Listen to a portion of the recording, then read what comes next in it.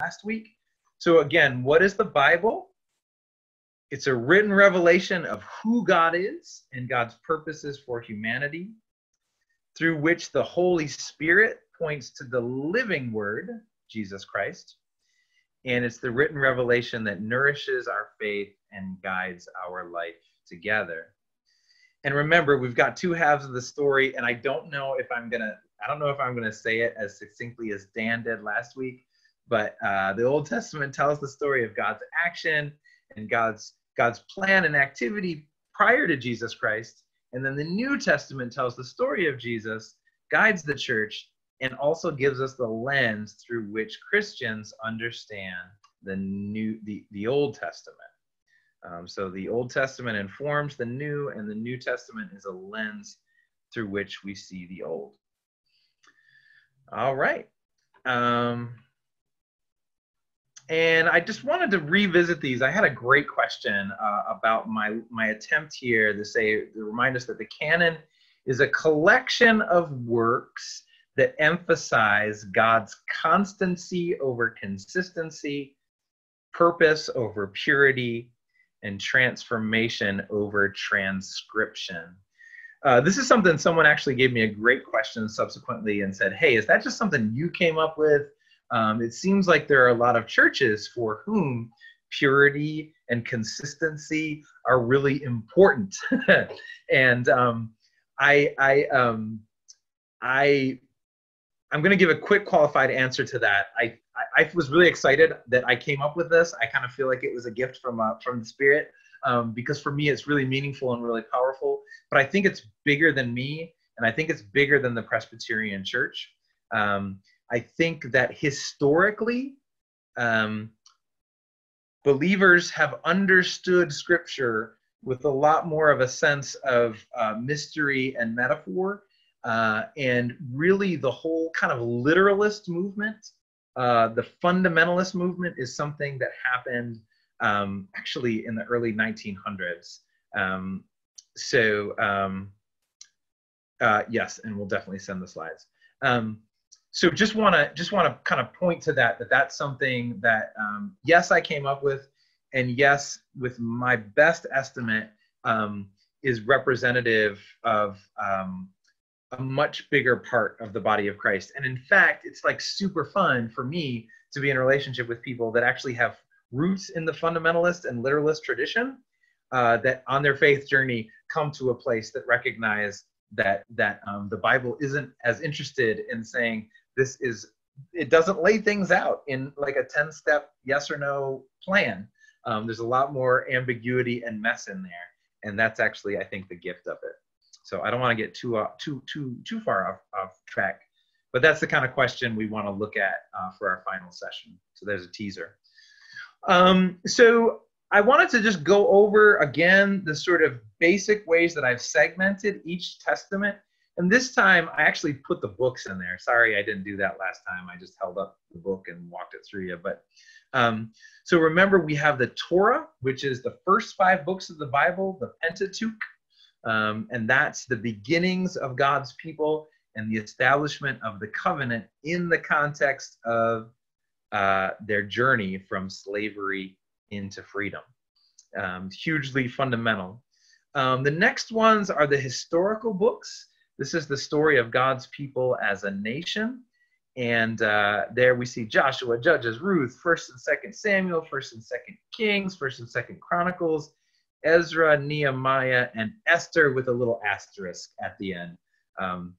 Esther is just such a great story. The only book in the Bible that never uses the word God in it. It is the story of the people.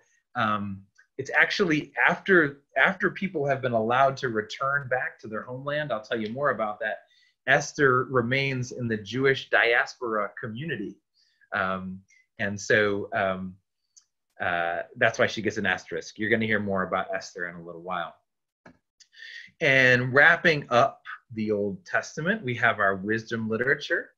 And that's where we have Job and Psalms, Proverbs, Ecclesiastes, and the Song of Solomon.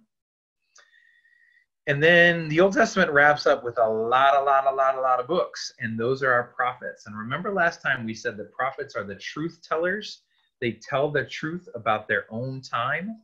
And then what we find is they, in doing so, reveal the truth about the future. For those of us in the Christian tradition, they have a lot to reveal about Jesus. And the prophets are usually broken down into the major prophets and the minor prophets. Not that they're more or less valuable. It's more about the amount of content that they have. So Isaiah and Jeremiah and Lamentations is really almost a continuation of Jeremiah, and Ezekiel and Daniel. We're going to hear more about them when we talk about the history. And then we dive into our minor prophets, and their books are usually much shorter. Hosea, Joel, Amos, Obadiah, Jonah, Micah, Nahum, Habakkuk, Zephaniah, Haggai, Zechariah, and Malachi. Say that 10 times fast. We will. The great thing about this is they're always listed in the front of your Bible, so you can always return to them. But I will be talking a little more about when each of them were writing, because that's why today is so important, is that our context will reveal a lot about what these prophets were addressing, what was going on in the world that they were addressing. So that's why we're going to spend a little more time with that, and I'll keep my eye on the clock. Hopping into the New Testament, I just decided to go ahead and add Acts with the Gospels. So we've got the Gospels and Acts, writings about Jesus and the apostles, and the same author that wrote Luke also wrote Acts. And then we have our epistles. And y'all, this is where I'm learning. Like I took a class about Paul's letters in seminary, but I never took a class about the other letters. So I learned some things as well. There are a chunk of books that Paul wrote to congregations. And remember, when we think about congregations, it may be more similar to where we are in the pandemic reality now, right? So in the days that Paul's were writing, there wasn't a church building, right, that people gathered to. That would come over time. But first, it was usually gatherings of believers, usually in their homes, sometimes in the synagogues. So Paul would write, when he's writing to a church, the word is ecclesia, which means gathering. So when Paul's writing to the Romans, it was probably passed from home to home, from synagogue to synagogue. It was much more of a loose network, which is fascinating. So these letters are written to communities. And as you'll see, there are some dynamics going on in those communities, some of them beautiful and some of them painful, that Paul wants to address. And when Paul is addressing them, encouraging them, guiding them, sometimes like chiding and scolding them, Paul reveals things about Jesus and understandings about Jesus that are useful. So that's what's happening in Romans, in the first and second letter to the Corinthians, in Galatians, Ephesians, Philippians, Colossians, and first and second Thessalonians. These are Paul's letters to these groups of people. And then we have Paul's letters to individuals. So we know that Paul wrote a couple letters to Timothy and to Titus and Philemon. Now, Timothy and Titus, they seem to be letters to other people in ministry. So they're great sort of guidance to other sort of pastors. Philemon is a really interesting, tiny book addressing a moral issue, and that will take us down a rabbit hole. But if you ever get curious, read Philemon. It won't take you long. And feel free to shoot me an email or a call and say, hey, I read Philemon like you asked. What the heck is going on there? And then we wrap up with letters from other apostles. And we have several of them are named. So James, the apostle James, from Peter, 1st and 2nd Peter, from John, 1st, 2nd, and 3rd John, and from Jude. There's a little asterisk for Hebrews, because that is like Paul's letters addressed to a community of believers, but it never is explicit about who the author is. And it is likely not Paul for a number of reasons that I can share with you if you're interested. But that's a letter from another apostle to a community. And then we're ending with Revelation, the vision of John exiled on an island. By the time Revelation is written, the persecution of the church has begun or continued. And he is writing in that context and sharing a vision that he hears for the future church. So I think I'm going to give a pause right there before diving in. Wave a hand or shoot a text if there's any issue. Welcome, Steve. All right, I'm going to unmute you, Ella. What's up, Ella? Nothing. I'm listening. Oh, just waving a hand. Okay, great. Okay. I hope that was a helpful review. Again, I'm not sure about my pacing, but we're going to dive in for today. Get ready. Okay, I'm going to share the screen. And this is where I hope this behaves because I want to hop back and forth between two resources.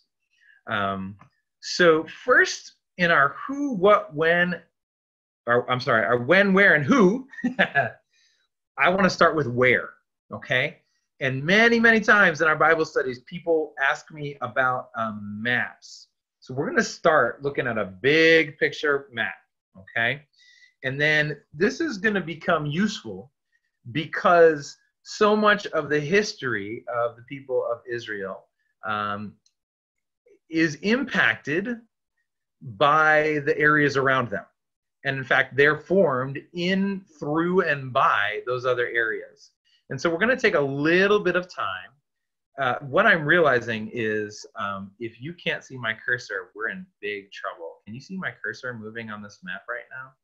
Okay, great. Phew, because I couldn't figure out how to draw on this, and so that went out the window. So what we want to keep in mind, first of all, is that as you've probably heard, there is a promised land, and that promised land is a very small strip of land right in here. Do you see that cursor just circling the D and the D?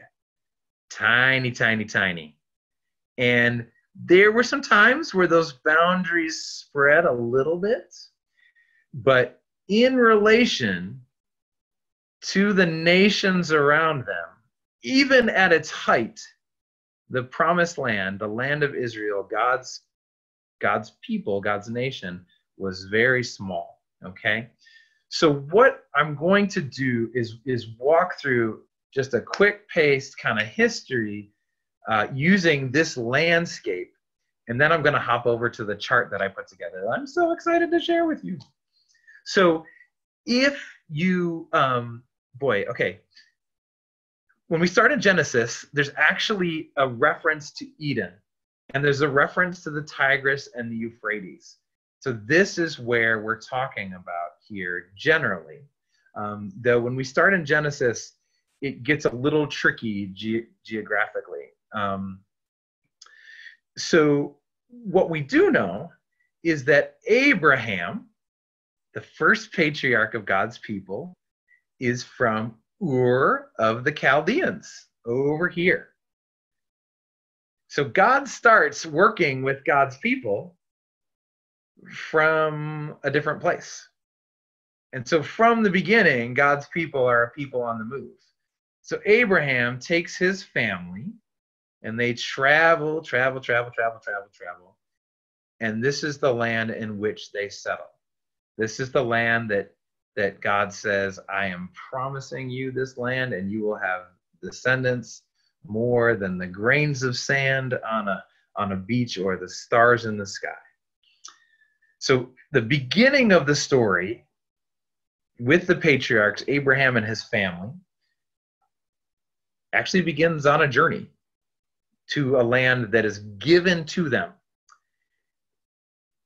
Next, it's important to remember that throughout the biblical witness, Egypt over here remains an empire.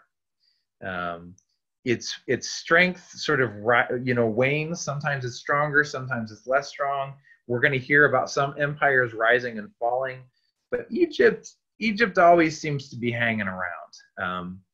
And even when Rome comes in and occupies Egypt maintains its own kind of distinct identity.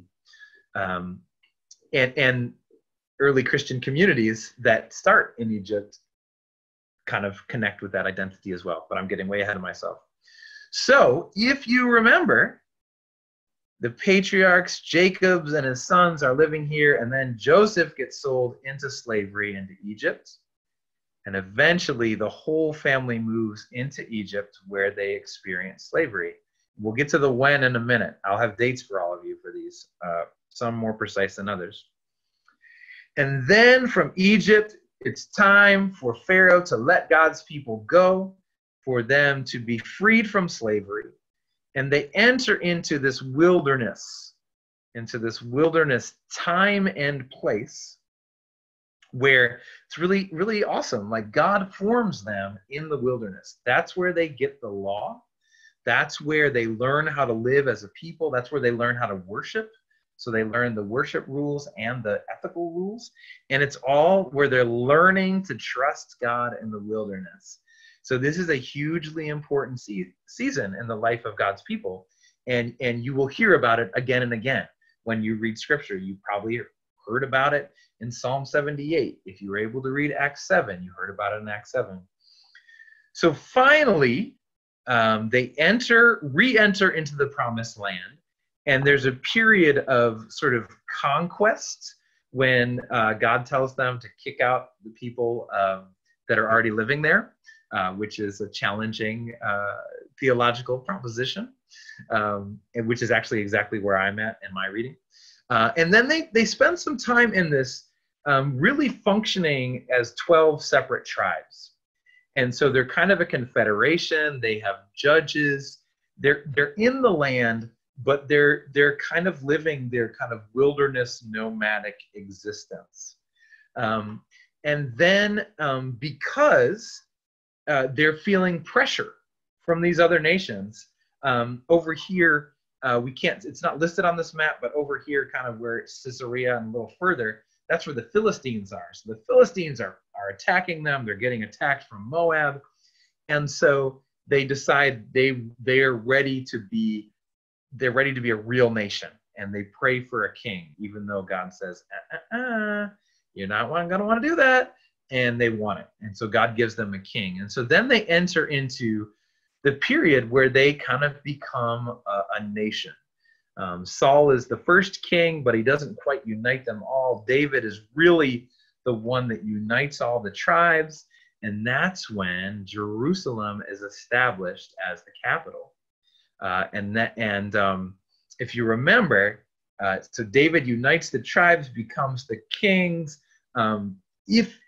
If you really like Game of Thrones, like read 1st and 2nd Samuel and 1st and 2nd Kings. Like it is blood, gore, intrigue, backstabbing, betrayal. It's all in there. That's a part of Israel becoming a nation. And David's son Solomon is the next king, and he's the one that builds the temple. And it's under Solomon's rule that the kingdom is the boundaries are the largest, and we can find a more specific map. I'm doing very vague. The boundaries are always fluctuating, so I'm just using this and going to stay on this. But it's after Solomon's death that essentially a civil war happens shortly after that, and they split into the northern kingdom and the southern kingdom. That southern kingdom is 10 tribes, and the northern kingdom is 10 tribes. The southern kingdom is 2 tribes, one of which is Judah. So the southern kingdom also gets known as Judah, and that's where Jerusalem is located. And the northern kingdom is now known as Israel, which makes it really, really tricky. And so Judah has the temple, and Israel starts to kind of build their own temple in a different place. And there's a lot that could be said about that. But essentially, we have two functioning kingdoms for a period of time, sometimes at war with each other, right? Remember, same people, same tribes, now in serious conflict. And eventually, an empire rises called Assyria. And I'm circling it right now. Assyria comes in and invades Israel and actually just wipes them out and takes them all away. Some are left behind, but they become intermingled with other people that sort of the Assyrians import. And so actually, when you hear of fast forwarding to Jesus' day, the Samaritans, right? The Jesus people and the Samaritans don't get along. That's the roots of that is the Samaritans are the descendants of those people that remained after Israel was destroyed and interbred and intermingled with the religion of the people there. So Judah, actually, the Assyrians are knocking on the doors of Jerusalem, but do not prevail. And so Judah actually continues as a kingdom for a few more generations. And then that's when we hear about the Babylonians coming in. So here's Babylon right here. I'm circling it. Often you hear in the same breath the Babylonians, the Chaldeans, and the Medes. I don't even know how to pronounce it, the Medes. So they're all kind of a part of that kingdom. And they come. Sorry, my brain is. You may have heard in popular culture the 10 lost tribes of Israel. Maybe not. But when Israel was invaded by Assyria, they were done as a nation. They never reestablished again. So the story of God's people continues through Judah.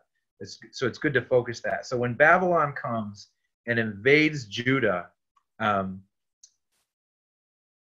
Judean are taken into exile. And this is a hugely important time in the life of God's people. Because up to this point, they identify God with their nation, with their temple, with their capital city. And in the period of exile, it's really a time to reframe how big God is and to start to get some hints about God's purposes in the world beyond their little nation. So just kind of putting that nugget in there. Along the way, and they're almost way off the map, empires rise and fall, but way over here in what is now modern Iran, Persia comes in and conquers the Babylonians. And King Cyrus decides all those people that have been enslaved by the Babylonians, we're going to let you come home.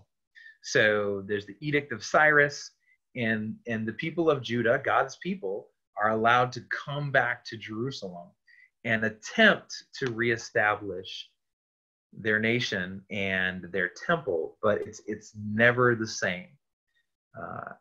They spend some time even trying to reestablish. They're feeling pressure from the nations around them.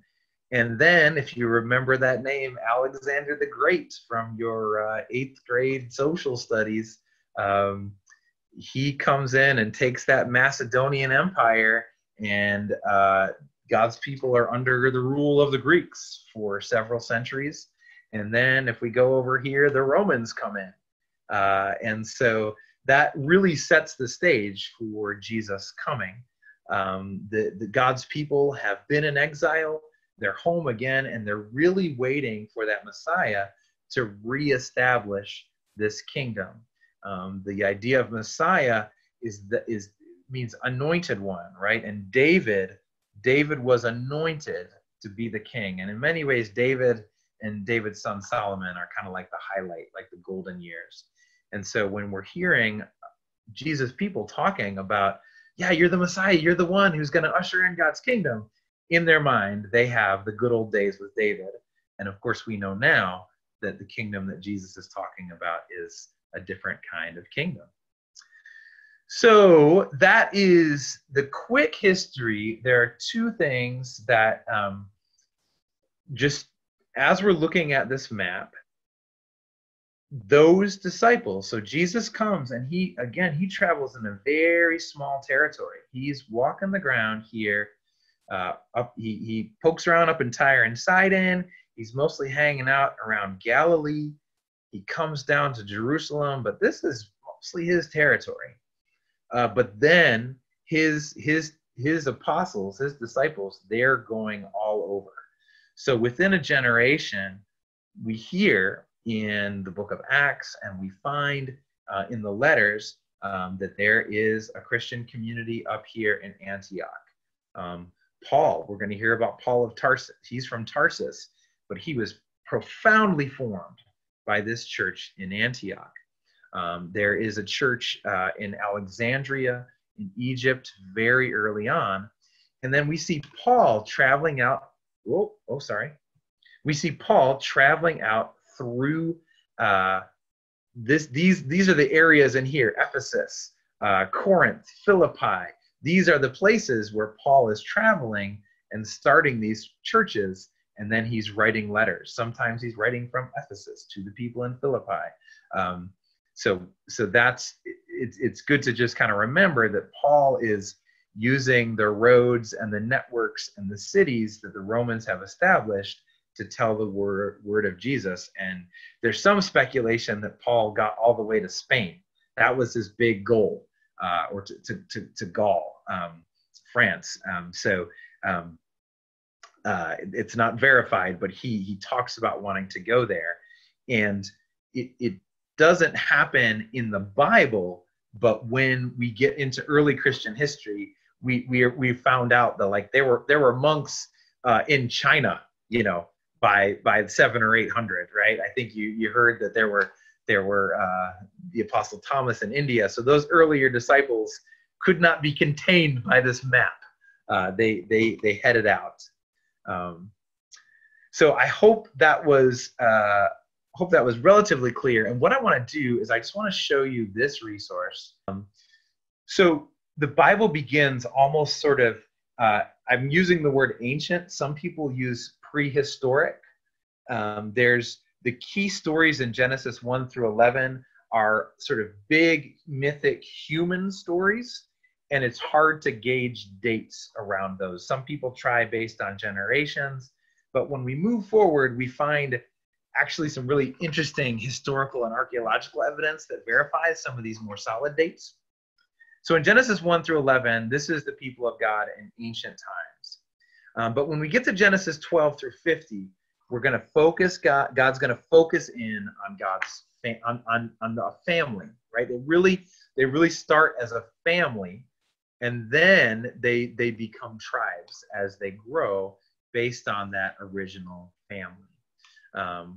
And so in what I've done here is I have kind of listed the theme and the time period with the accompanying scripture verses, the basic themes or events, and also key people. I know some of you, maybe these might be old friends for some of you, but I think for people that are just getting to know scripture, it's good to know that Abraham and Sarah were the first people called by God. They were the first patriarchs. Joseph was the one who was sold into slavery in Egypt and remains faithful and ends up bringing God's people there. So in around 2000, a little note about, I grew up learning the terms BC and AD, right? So BC was before Christ, and AD is Anno Domini, which means the year of our Lord. The historical convention that I learned in seminary is BC, BCE, which means before the Common Era, and CE, which means the Common Era. And mostly that is they calculated wrong with the birth of Christ. So what they thought was the year of Christ's birth, he was actually 3 years old, which is always a little fun. Again, I'm not someone that gets bogged down in the details. I want to give you the big picture. So it's right around 1500 BCE that this formative period of the Exodus happens. And we see this in Exodus, Leviticus, Numbers, and Deuteronomy. And I've already mentioned that when Moses leads the people out. And it's about, and again, we know that they had 40 years in the wilderness. Not quite sure how much time they spent before, but it's right around 1400 BCE that this is when they begin the conquest of the Promised Land and the settling. And that period actually goes on for quite a while. I always have a hard time wrapping my head around going time this way, but it looks like they spent about 350 years in the Promised Land as a loose federation of tribes. That's when we hear about Joshua. That's when we learn about Ruth. Ruth is such an important story and a great example of how, even though so much of this time of Exodus, Leviticus, Numbers, Deuteronomy is about maintaining the pure identity of the people, Ruth, a foreigner from Moab, ends up becoming not only a part of God's people, but becoming an ancestor of David, who becomes an ancestor of Jesus Christ. So again, God's plan is bigger and broader than what they thought. This is when the dates start to firm up from about 1050 to 930. Sorry, we're going to I'll put those in there right now so we have them. This is that period. This is what we would call the golden years. This is the period when Saul starts the kingdom building process, David finishes it, and Solomon expands it. This is that time period, and it's not a long period of time either, right? We're talking about 120 years before first of all they split. So that's the split that I was telling you about in 930 BCE. That's when they function as two separate kingdoms, sometimes in conflict with each other. Israel, the 10 tribes in the north, Judah, the 2 tribes in the south.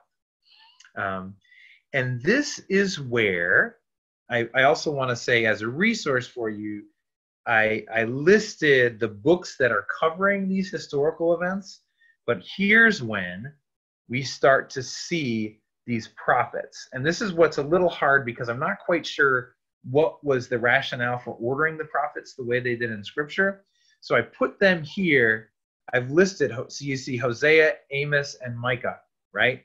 So they are prophesying when it looks like those Assyrians are coming to invade, okay? So that's really the political issue of their day. And the theological issue is, where is God? The Assyrians are coming. What is God doing? So that when you read those, it's helpful to know that the kingdom is already divided and the Assyrians are on their way. The other 2 people that I want to bring up, so Elijah and Elisha are prophets that the book of Kings talks about.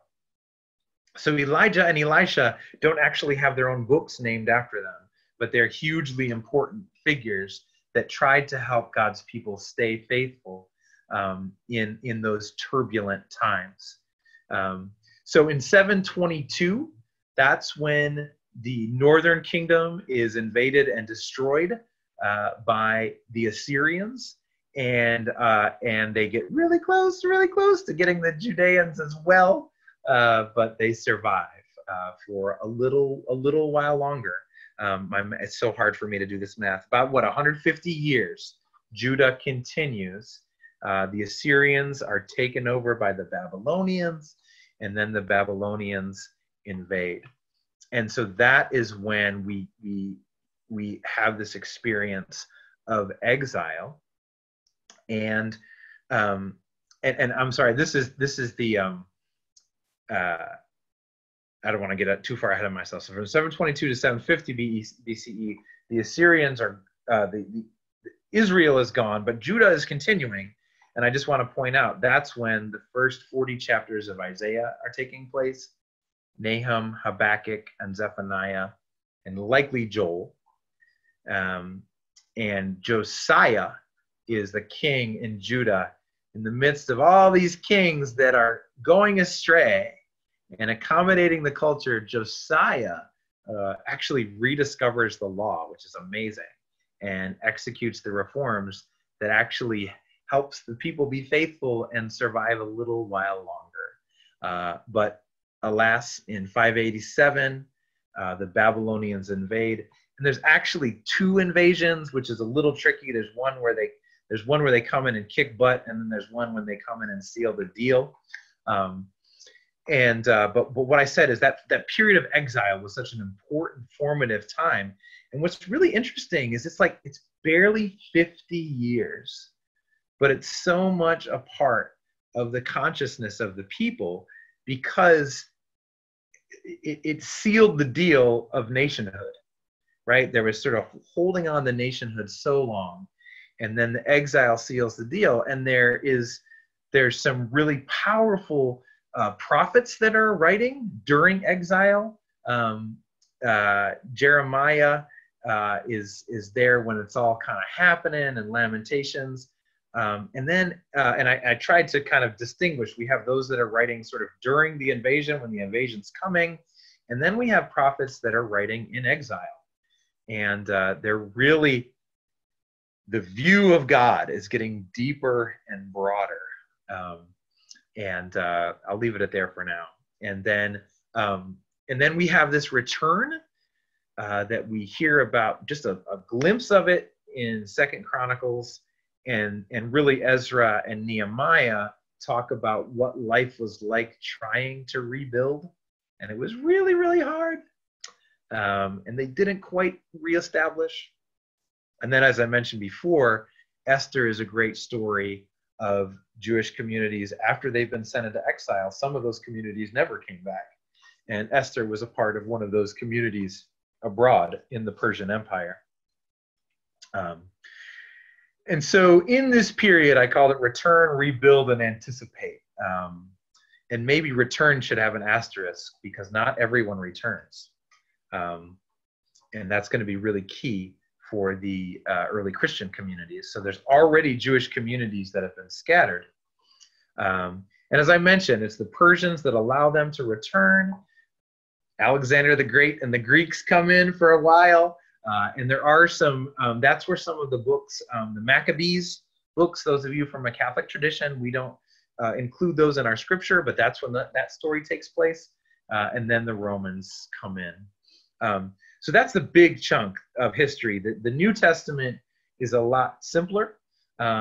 We have from 3 BCE to 30 CE. This is the life, death, and resurrection of Jesus. I just listed Peter and Mary and Martha as key disciples in that season. And then from 30 to approximately 120 CE is when the story of Acts is taking place and when these letters are being sent out. And not to blow your mind any more than it already is blown, I may have mentioned this before. Some of those gospels, right, most of those gospels were passed by word of mouth before they were finally written down. So, for instance, some of the gospels were written quite a while after the life, death, and resurrection of Jesus before they finally got written down, if that makes sense, right? So it might be 60, 70, 80 CE, right? Where Paul is starting writing around 52, 54 CE. So what's really interesting is if you look at when they were actually written, Paul is advising these church communities that already hear about Jesus and know about Jesus, and then the Gospels are written down that have the written record. I hope that's not too mind-blowing, and I'm glad to unpack that more in the question and answer. But what I do want to emphasize is these four themes that happen with the word being spread. So first of all, God's people shift from a national identity, right? So it was started as a family, became tribes, became a nation, to a community in Christ. So one of the key themes that happens is it's much less about a national identity, about an ethnic group of people. And so what happens is they spread through the known world. They're interacting with diverse people, and they're interacting with the powers that be in all of those contexts. And sometimes they're confronting those powers and resisting those powers and being thrown into court. And sometimes Paul's saying, you know what? Just do your job, keep your nose to the grindstone, be faithful.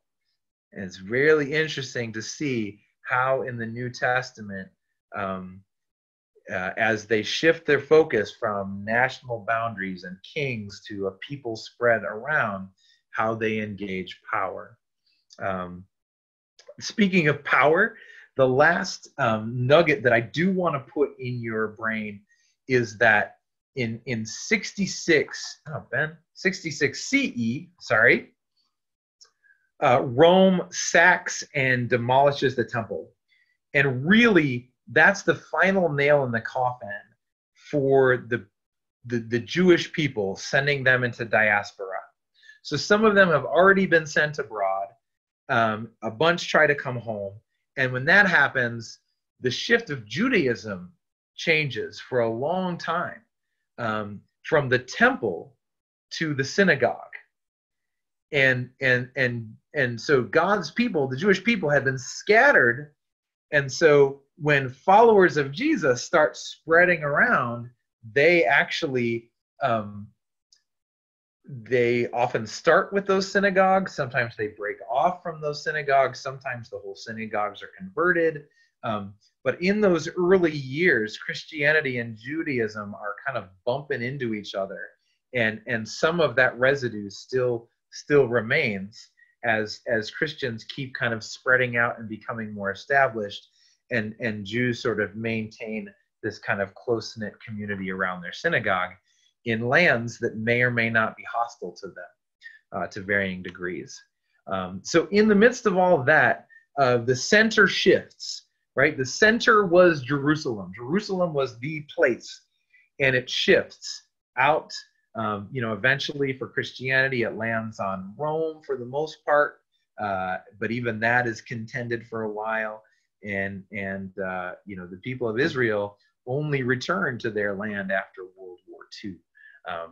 So that's some important historical dynamics that happen. And then we wrap up the scripture with Revelation, written in a period of time by a man named John in exile, but with a vision of God's people for the future.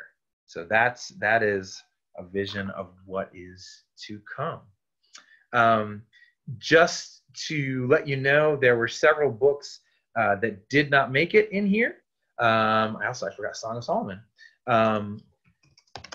So these books have a little more nuanced connection with history. Some of them refer to historical events, but also some of them kind of seem to stand alone in time. Ecclesiastes is pondering about life. Proverbs is pondering about life. Song of Solomon is attributed to Solomon, but it's about love. And Job is sort of about suffering, but it's not locked into a specific time, historical time. And as I said, the Psalms is a collection of songs, but it's a songbook collected over years. So some of them do refer to historical events, and some of them are just about God's wonder or about our struggle, our hope, our praise. It's all about the human faith journey. All right. Thank you for hanging in there.